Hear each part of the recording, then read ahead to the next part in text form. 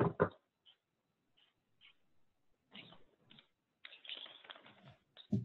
good afternoon, everyone. It's a pleasure to welcome everybody this afternoon for our 5 o'clock worship service at Perry Hill Road Church of Christ. What a beautiful, beautiful afternoon to come together by this wonderful technology to worship our great God, Lord, and Creator. We're going to begin our worship unto the Lord this afternoon with our first song by Matthew Bruce, and then John DeMoss will have our scripture reading from the book of Proverbs, and then Matthew will have 2 more songs before Brother Will King leads us in our first prayer. Let's clear all the things of this world from our hearts and minds as we engage in this wonderful time of worship to our great God and Creator. Brother Matthew.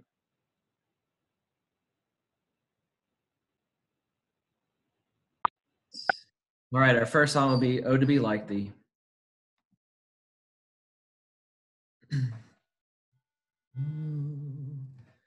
Oh, to be like thee, blessed Redeemer, this is my constant longing and prayer. Gladly I'll forfeit all of earth's treasures, Jesus, thy perfect likeness to wear. Oh, to be like thee, oh, to be like thee, blessed Redeemer, pure as thou art. Come in thy sweetness, come in thy fullness, stamp thine own image deep on my heart. Oh, to be like thee, full of compassion, loving, forgiving, tender and kind, helping the helpless, cheering the fainting, seeking the wandering sinner to find. Oh, to be like thee, oh, to be like thee, blessed Redeemer, pure as thou art. Come in thy sweetness, come in thy fullness, stamp thine own image deep on my heart. Oh, to be like thee, Lord, I am coming, now to receive the anointing divine. All that I am and have I am bringing, Lord, from this moment all shall be thine. Oh, to be like thee, oh, to be like thee, blessed Redeemer, pure as thou art. Come in thy sweetness, come in thy fullness, stamp thine own image deep on my heart.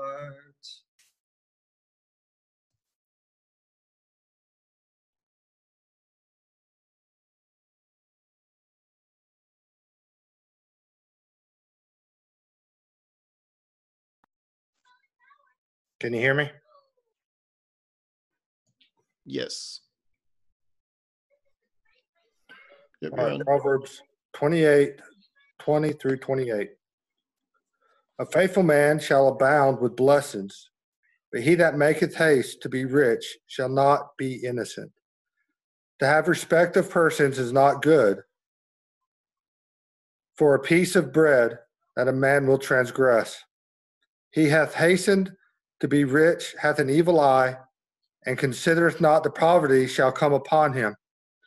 He that rebuketh a man afterward shall find more favor than he that flattereth with the tongue.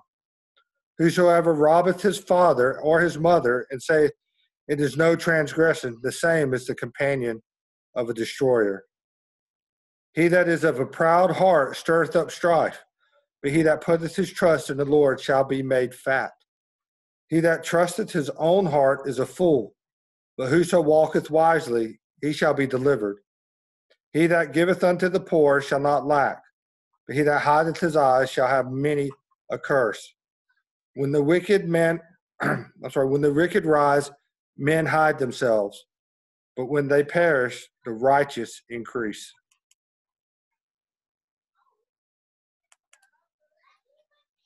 Our next two songs before the prayer will be regarding prayer. The first one will be Sweet Hour of Prayer.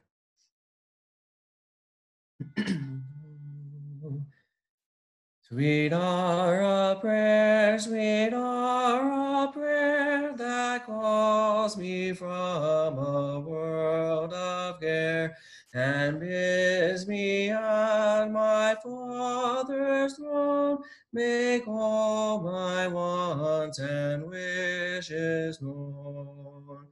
In seasons of distress and grief, my soul hath often found relief, and oft escaped the tempter's snare by thy return, sweet hour of prayer.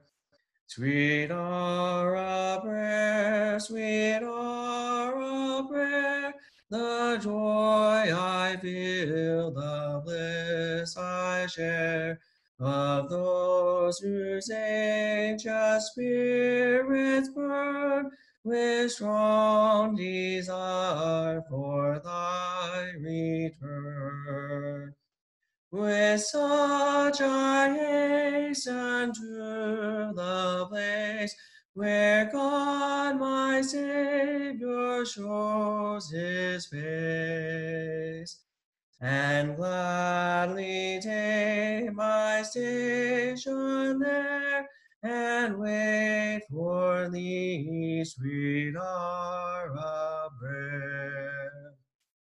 Sweet hour of prayer, sweet hour of prayer, thy wings shall my petition bear to those who with and faithfulness engage the waiting soul to bless.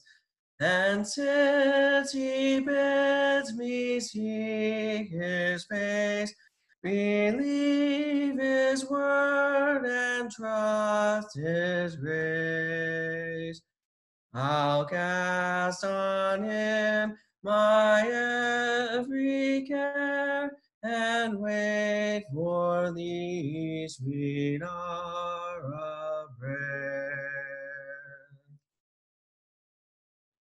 Our next song will be God Answers Prayer Today.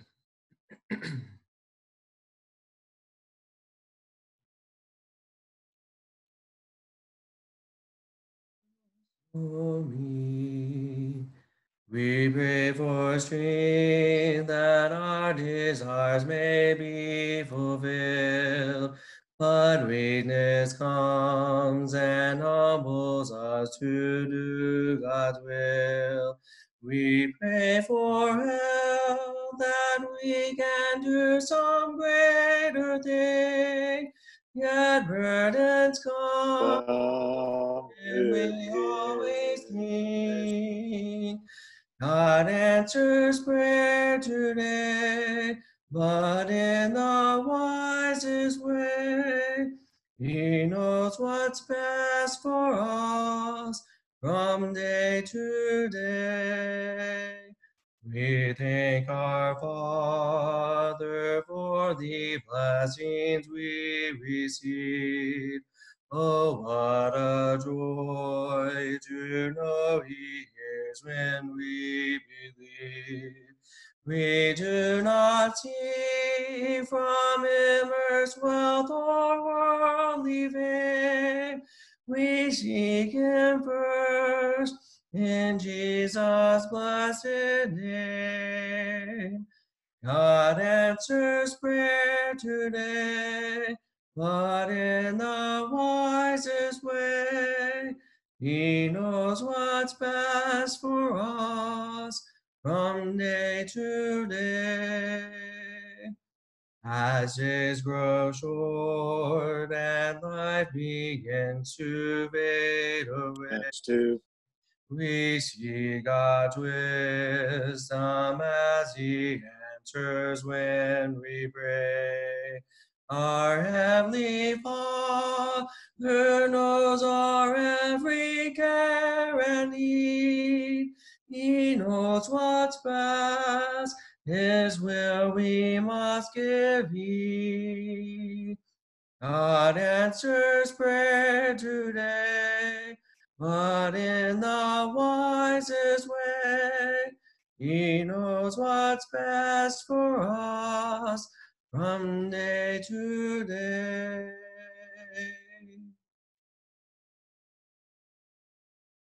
Let's pray. Dear Lord, we come before you now so thankful for this chance to get together and still worship you and to learn more about your will. Dear Lord, we know that you will always find a way to give us a chance to worship you and to devote our time to learning more about you, dear Lord. We ask that you will watch over us. We ask that you will help us to focus on you every day and find new and different ways to spread your will and still be shining our light for you in this world. Dear Lord, we are so thankful for everything you are still giving us, the safety and the health that we have and the ability to be apart and to be home and still be taken care of, dear Lord. We know all these blessings come from you. We ask those things in your son's name. Amen.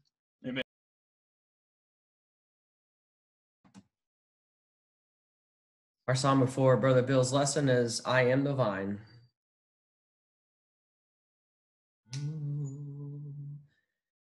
I am the vine, and ye are the branches.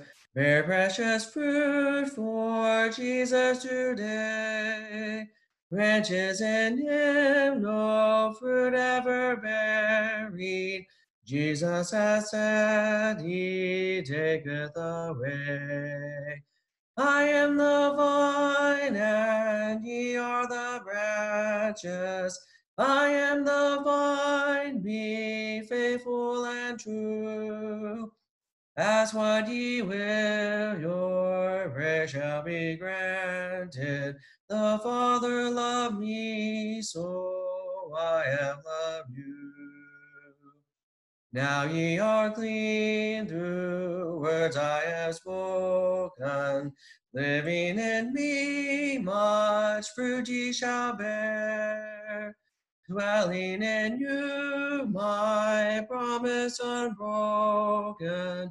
Glory in heaven with me ye shall share. I am the vine, and ye are the branches. I am the vine, be faithful and true.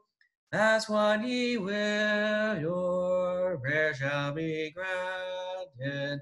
The Father loved me, so I have loved you. Yes, by your fruits the world is to know you. Walking in love as children of day. Follow your guide, he passes before you, leading to realms of glorious day. I am the vine, and ye are the branches. I am the vine, be faithful and true. Ask what ye will, your prayer shall be granted. The Father loved me, so I have loved you.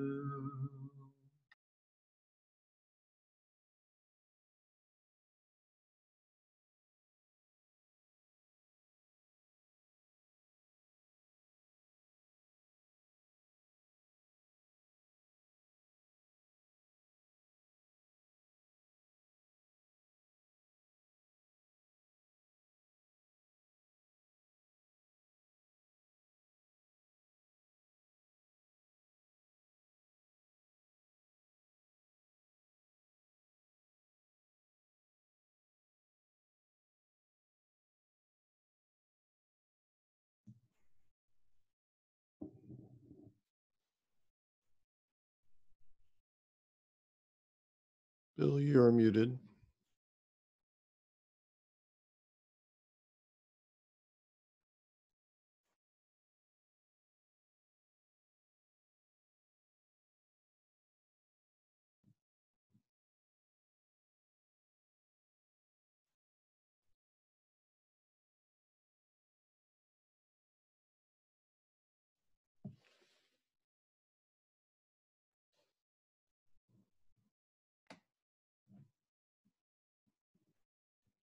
Hey, Bill, you're muted.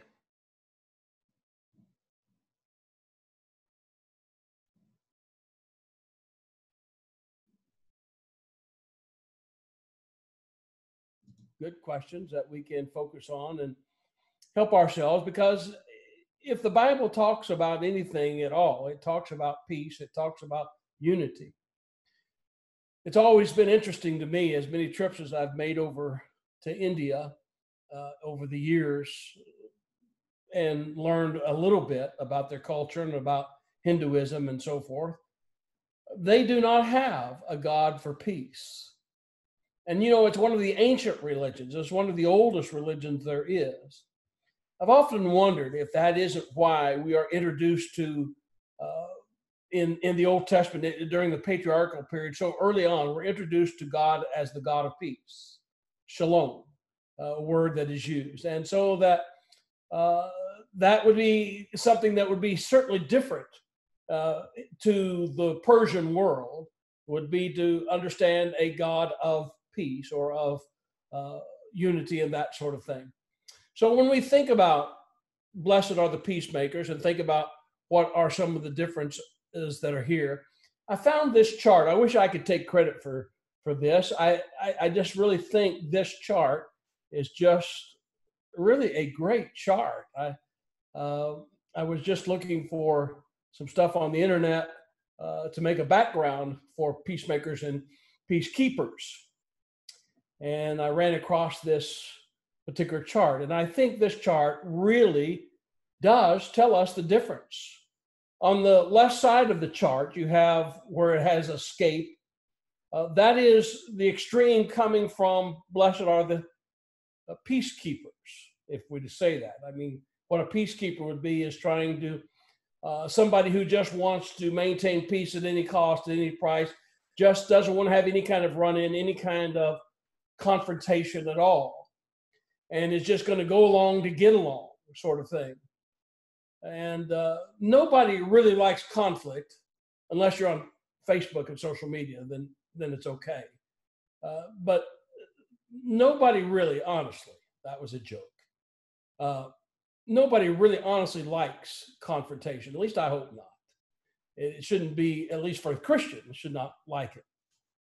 But even among Christians, sometimes there is just an unwillingness sometimes just to confront things that are bothering them, that are dealing with sin or challenging something, because some people just don't like to be challenged. They think that it's somehow, if you challenge them, if you question them, you have somehow insulted their personhood of some way. You have accused them of something, when in fact, you're just asking a question.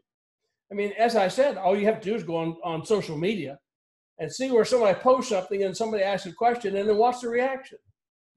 Of course, the anonymity that's sort of associated with social media, in that one can be behind the keyboard and not really be face-to-face. If those two individuals were face-to-face, it would not escalate the way that it does.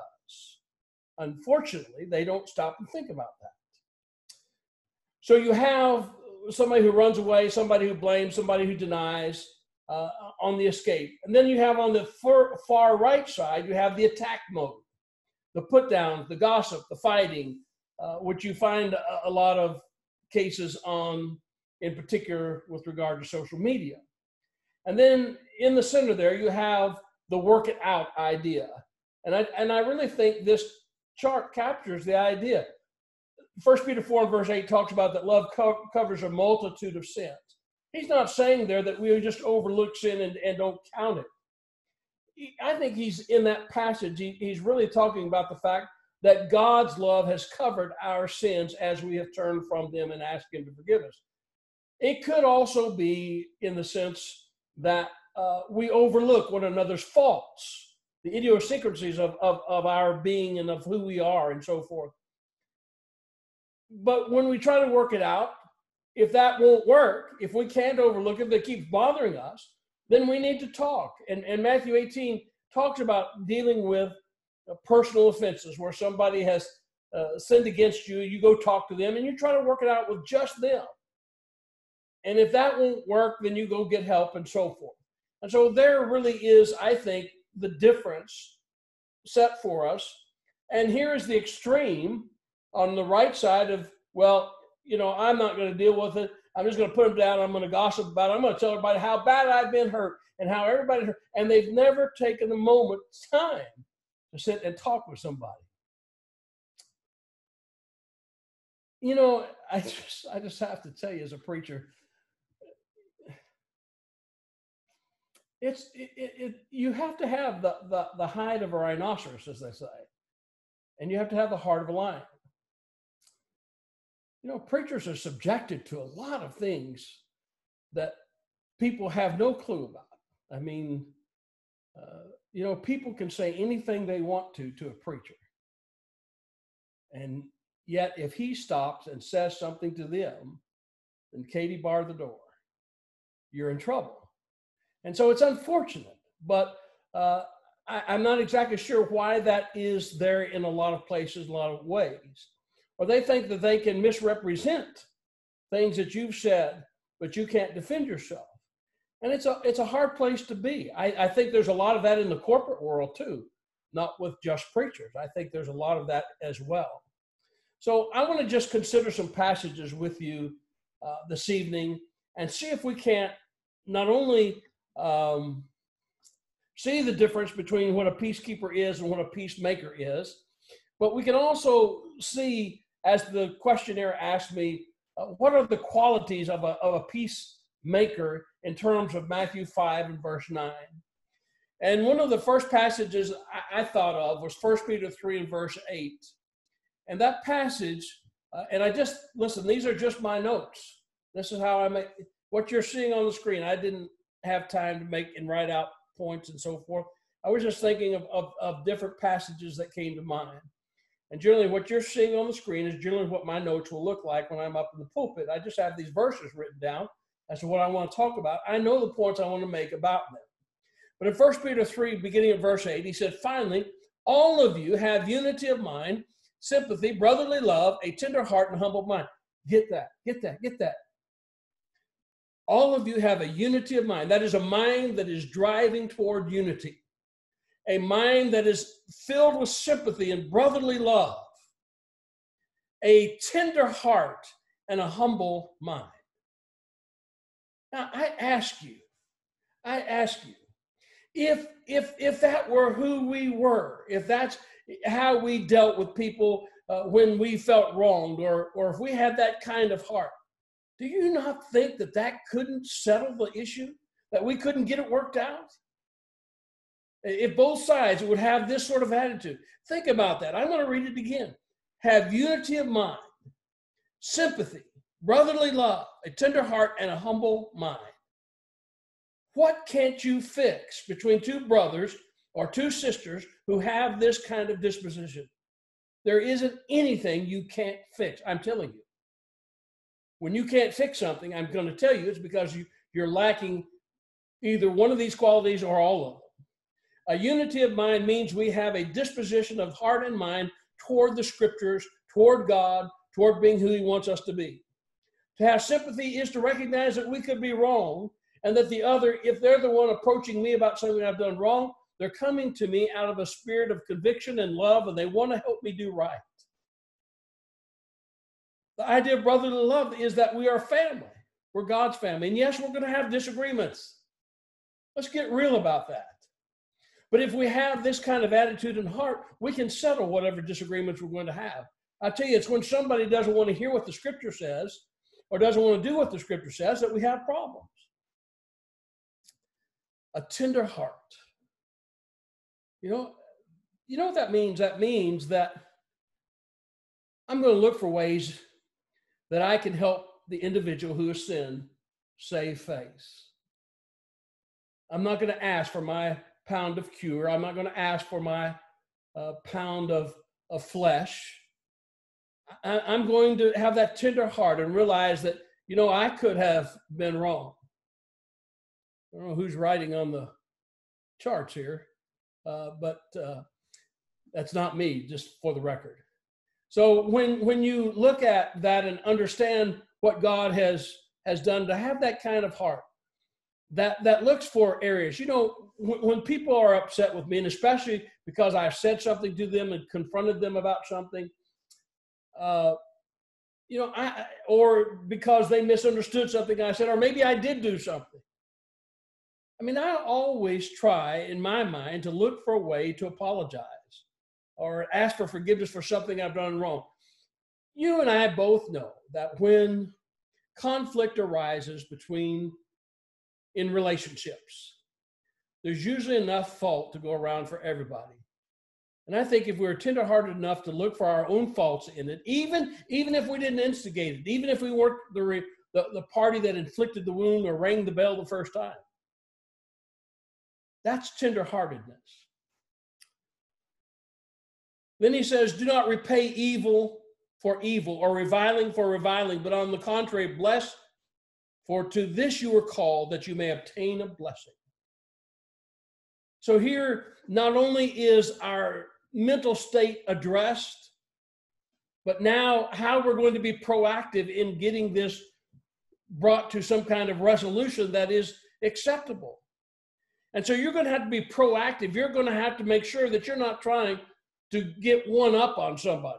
Or I'll show them. I'm not going to talk to them. I'm going to ignore them. I'm going to just revile them. I'm going to tell everybody and walk away with my wounds and lick my wounds and let everybody know how miserable I am toward that person. That's what he's saying. Don't repay evil for evil or reviling for reviling. Look what he says over in 1 Peter 2. He talks about Jesus. He said, for to this have you been called, because Christ, verse 21, also suffered for you, leaving you an example that you should follow in his steps. He committed no sin, neither was deceit found in his mouth. When he was reviled, he did not revile in turn, but he entrusted himself to him who judges righteously. God never wants us to retaliate in kind, and we have no grounds upon which we can retaliate in kind and be right with God. So when you talk about blessed are the peacemakers, for they shall be called the sons of God. Well, one of the things is, the characteristic of that is, I'm not going to try to get one up on somebody. I'm not going to try to pay back. The other thing I would say about that is that sometimes, you just, as best you can, you have to take some things just on the chin and go on. And hope they all, will eventually get settled. In some ways, that's being a peacekeeper, I suspect, but the end result, if you're just going to be a peacekeeper and that's all you're going to do is just go along to get along, never confront anything, you're never going to get the outcome of what peace is all about. The only way to get that is to be one who makes for peace, who seeks to do peace. And this is what he's talking about in this text. Now he turns in 1 Peter 3 and addresses or quotes from Psalms 34. That's in the next verse. And I want to read some more of Psalms 34 in a moment. But he said, whoever desires to love life and see good days, let him keep his tongue from evil. Face it. I admit that most of the trouble that I've ever gotten myself into is because of my tongue. And I think it's true for most of us. And so here he starts out, let him keep his tongue from evil. A lot of times people talk about things they don't know what they're talking about. A lot of times they retaliate in kind and say bitter words and angry words that they wish they had never said later on. He said, let his lips keep from speaking deceit. People lie sometimes. They're deceitful with their words. They won't be upfront with you. They're not transparent. And what he's saying is, if you want to do good, if you want to enjoy life and see good days, then this is what you need to do. And he said, let him turn away from evil and do good. Notice how many times good is in this passage. Let him seek peace and pursue it. The point that he's making here The point that he's making here is that the good that we enjoy goes hand in hand with the good that we do and the peace that we seek and the peace that we pursue. So if you want to love life, want to see good days, then it's going to have to be commensurate with the good that you seek and the peace that you seek and the peace that you pursue. In other words, you're not going to enjoy life if you're going to be miserable, make everybody miserable around you, if you're going to hold grudges and hold it in, and every time I see that person, I'm just going to stare at them, walk away, and just be that way. It's not helpful, folks. It's not helpful to you. It's not helpful to your relationship with your brother or sister in the Lord.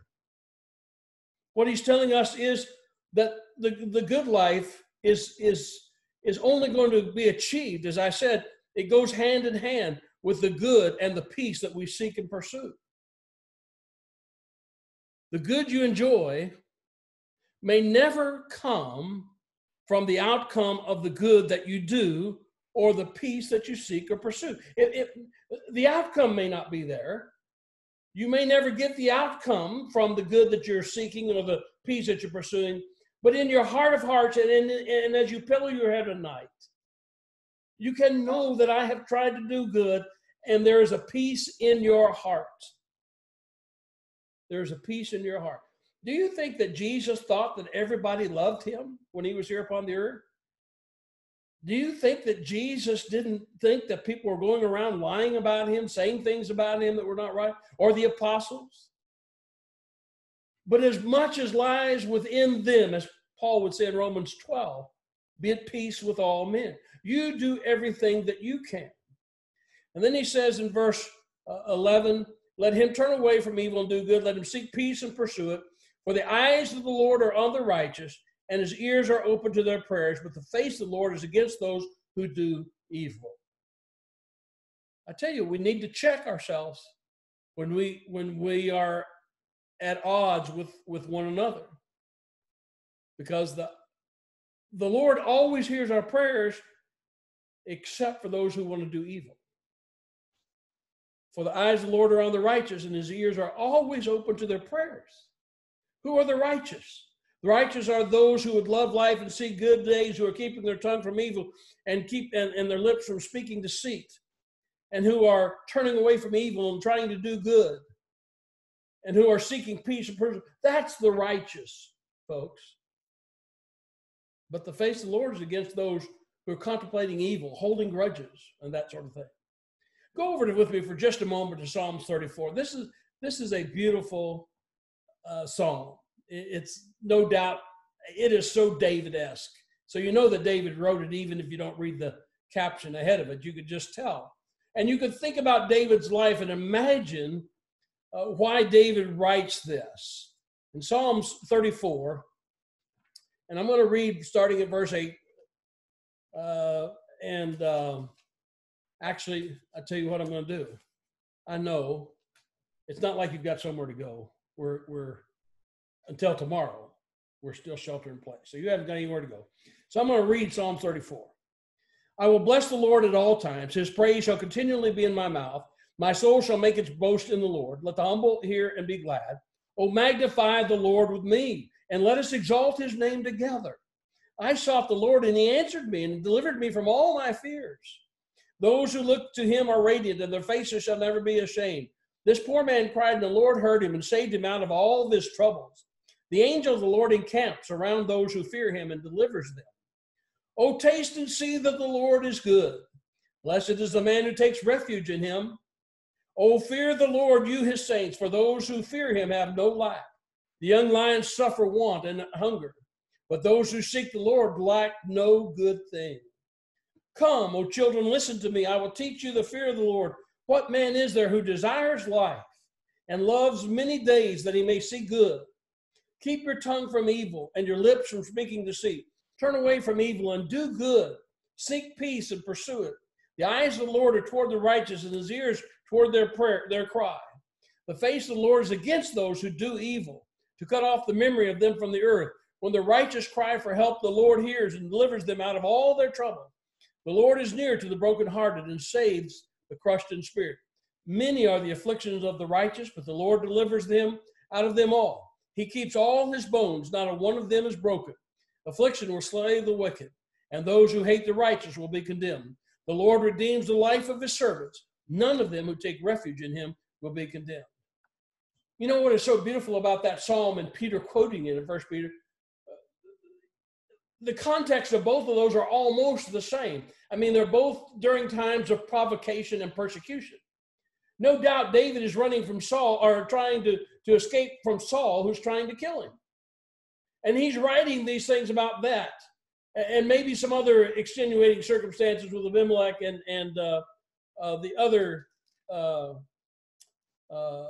kings that he had sought refuge from and so forth, but that he was being mistreated is the point. He's being persecuted. First Peter is one of the books of the Bible that's about persecution. And it's in 1 Peter 3, actually in verse 15, that we have the real key to dealing with persecution. When he said, sanctify the Lord God in your heart always. In other words, set God apart in your heart. Set God in your heart as the king of your life. That's what he's saying. If you want to deal with persecution, make God, put the throne of God right in your heart. Let him rule your heart. And that's how we're going to deal with persecution. And that's what he's saying here. I cried to the Lord, he heard me.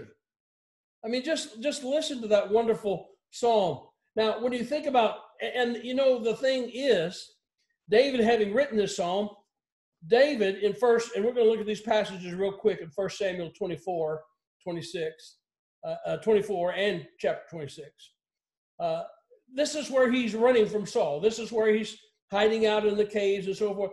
But what is significant about these passages that I'm giving you is that he's quoting the very principles that he wrote about in Psalm 34 to his men. 1 Samuel, the 24th chapter, and beginning at verse 7, listen to David tell his men.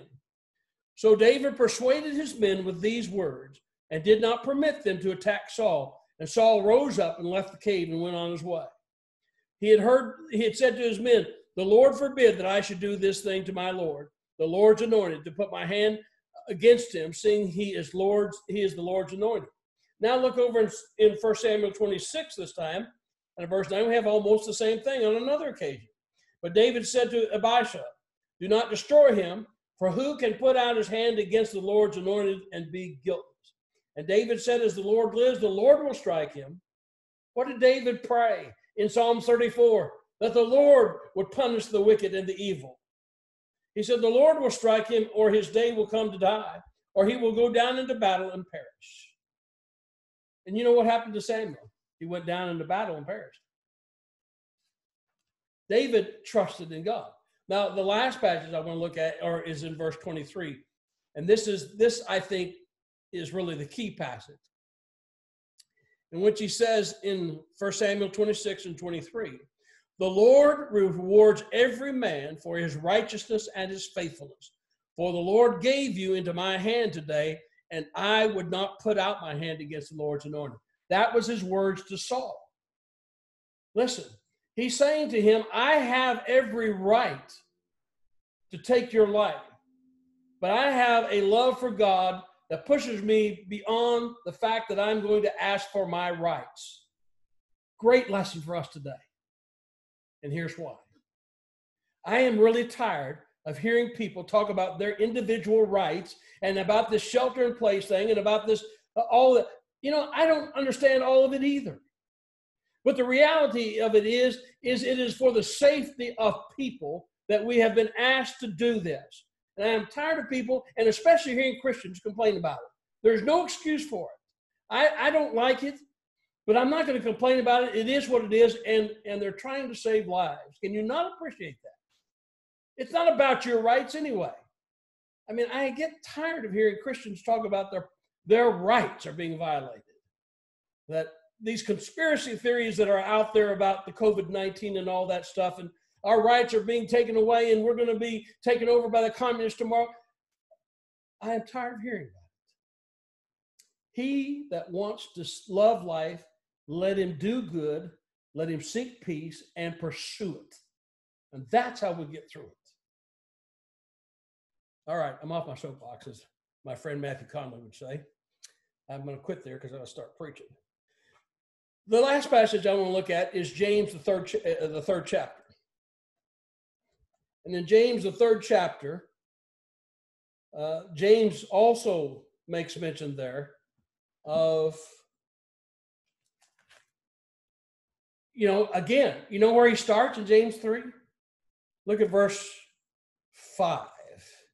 So also the tongue is a small member, yet it boasts of great things. How great a forest is set ablaze by such a small fire.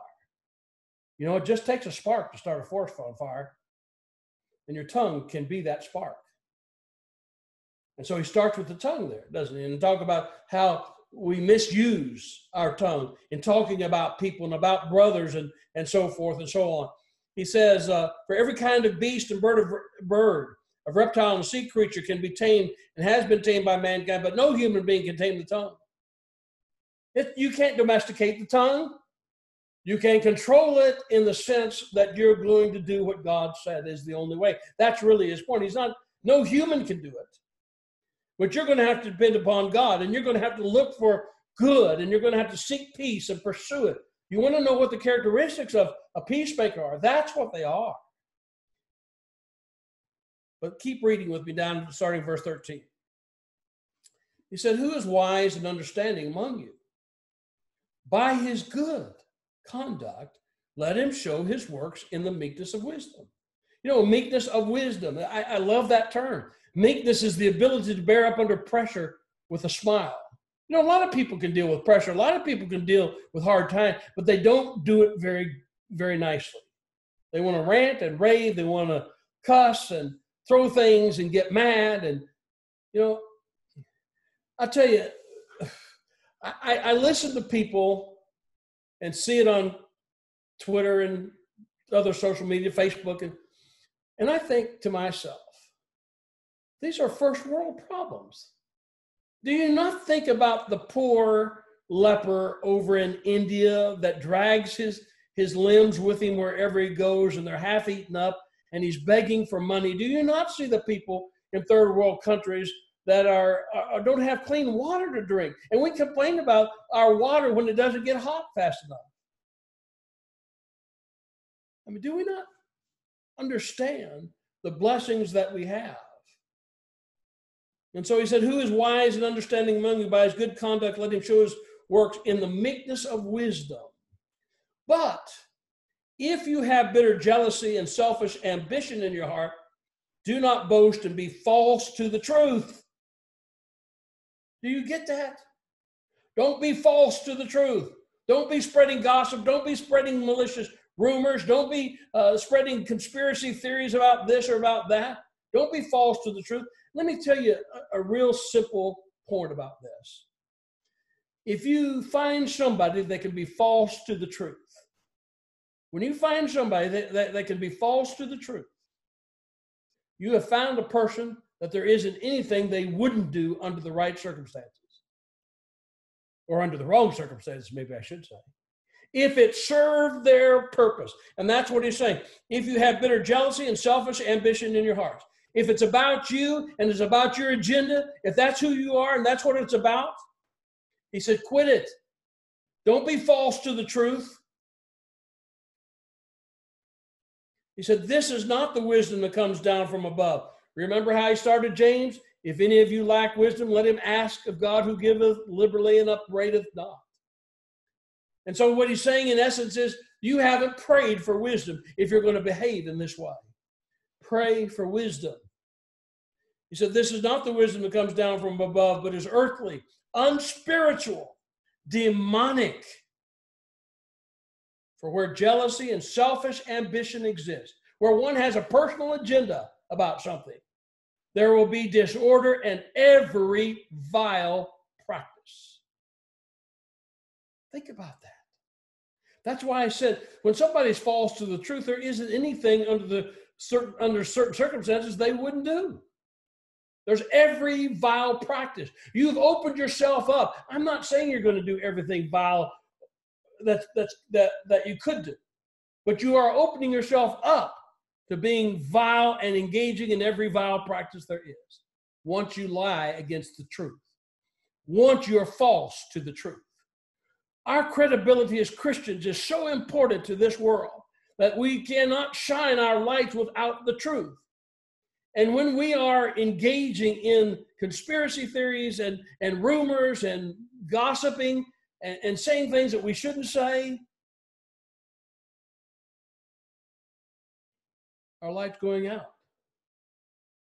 There's just a dimness to and a dullness to our Christianity.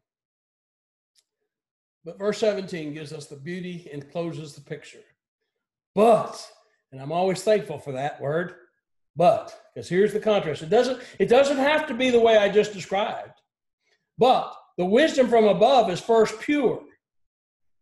It's transparent, has no hidden agenda. Not trying to accomplish something behind somebody's back. It's not sneaking around here doing this or that. It's pure. It is what it is, and there's no mistaking it for what it is. You don't have to worry about it. The wisdom that comes from God is pure. It's transparent. We're not trying to trap somebody into something. We're not trying to trick somebody into something. And then he said it's peaceable. There's that word. It's peaceable. It's pursuing peace. It's looking for peace. It's not looking for a fight. It's not looking for an argument. It's looking for peace. It's gentle. Gentle.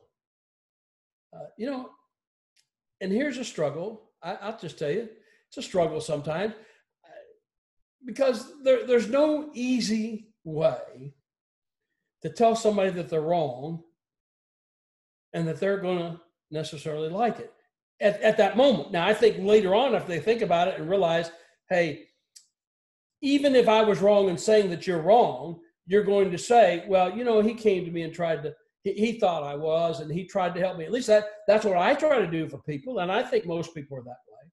Or if you were wrong, you're going to say, man, he really is a friend. He cared enough about me to say something. Listen, the best friend you can be to somebody sometimes, ladies and gentlemen, is to confront them, because that's what peacemakers do.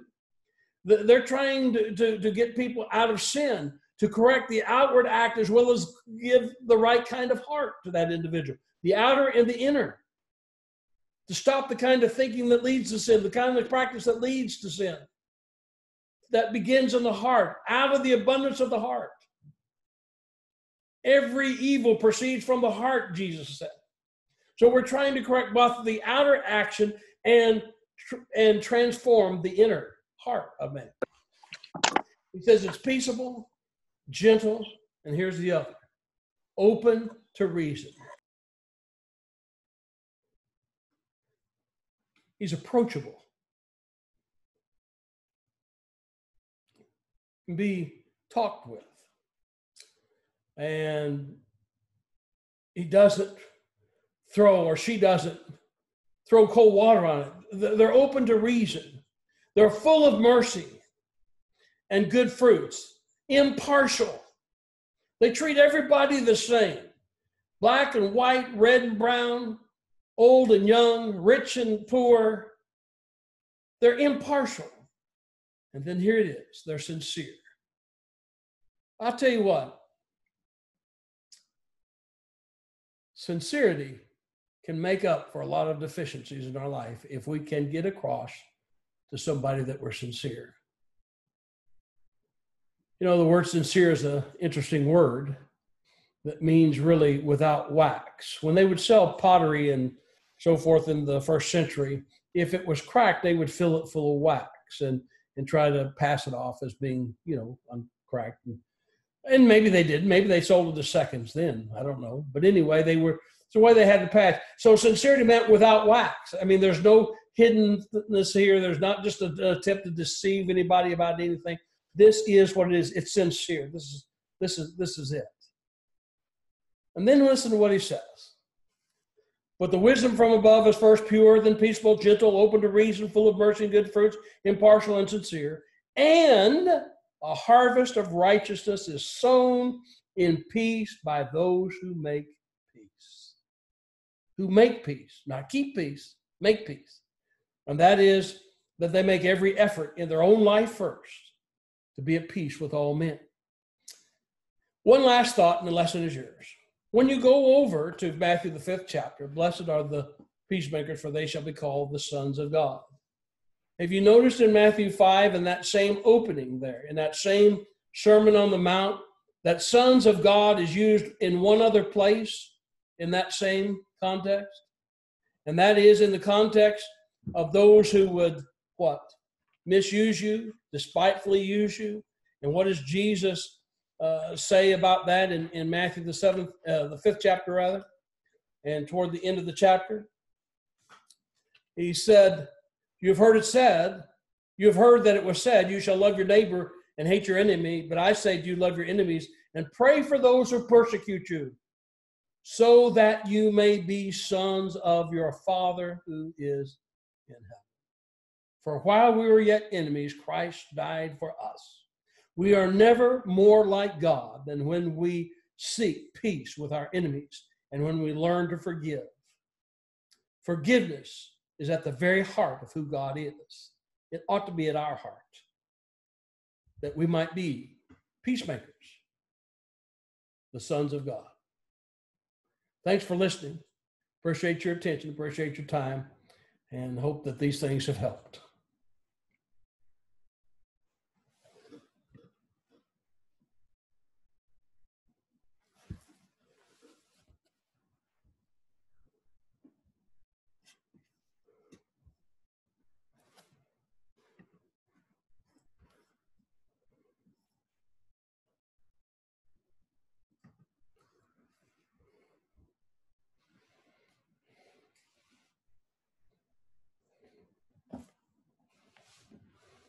Our song before closing comments and prayer will be Savior, lead me lest I stray.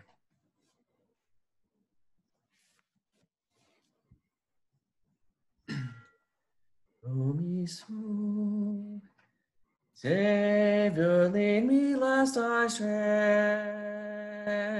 Gently lead me all the way. I am safe when by thy side.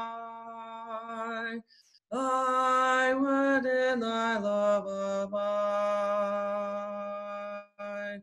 Lead me, Savior, lead me lest I stray. Gently down the stream of time, lead me, Savior, all the way. Thou, the refuge of my soul, when life's stormy billows roll, I am safe when thou art nigh. All my hopes on thee rely. Lead me, Savior, lead me lest I stray. Gently down the stream of time, lead me, Savior, all the way. Savior, lead me then at last, when the storm of life is past, to the land of endless day, where all tears are wiped away. Lead me, Savior, lead me lest I stray. Gently down the stream of time, lead me, Savior, all the way.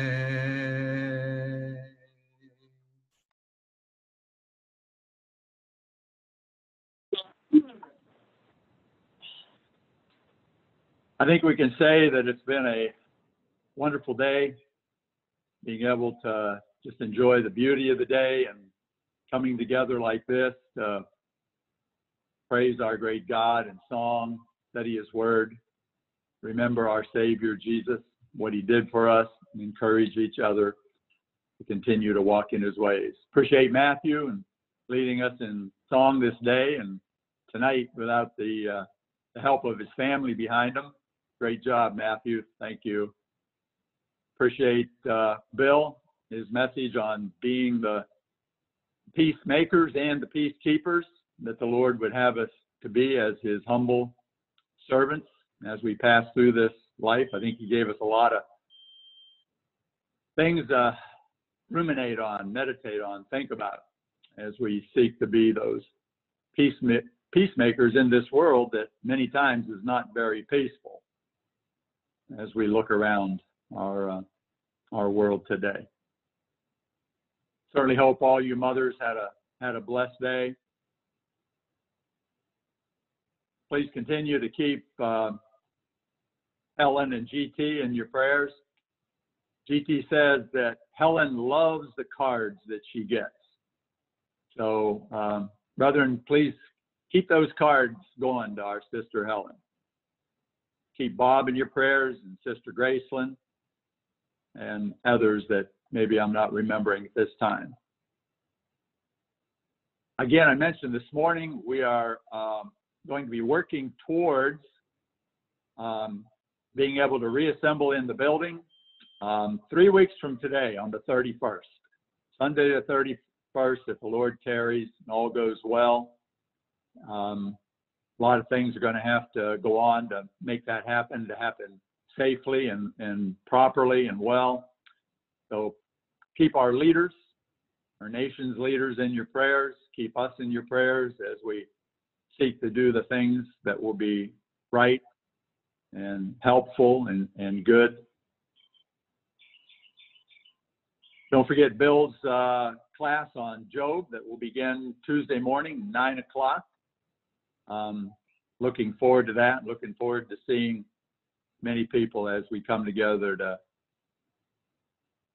learn from that great book of the Old Testament. Let's not forget, even though we're in this kind of strange situation right now, our mission, our goal, take Christ to the world, take Christ to Montgomery. Every opportunity we have, pray for opportunity to share the blessed, wonderful news of the gospel, the hope of a home in heaven with our great God forever and ever. And if the Lord tarries, we'll meet again 7 o'clock on Wednesday night when Brother Matthew Conley will continue in the great book of Acts as we see Paul start off on his first missionary journey. Hope that many of you can engage in that study with Brother Matthew. As we close tonight, I'd like to read 1 Thessalonians chapter 5, verse 23 and 24 before Brother Willie Washington leads us in our closing prayer. 1 Thessalonians 5:23. Now may the God of peace Himself sanctify you completely, and may your whole spirit and soul and body be kept blameless at the coming of our Lord Jesus Christ. He who calls you is faithful, and He will surely do it. And trust in the Lord. He's returning, maybe this very night, to take us home. Let us be those peacemakers as we await for His return. Brother Willie, would you please lead us in closing prayer?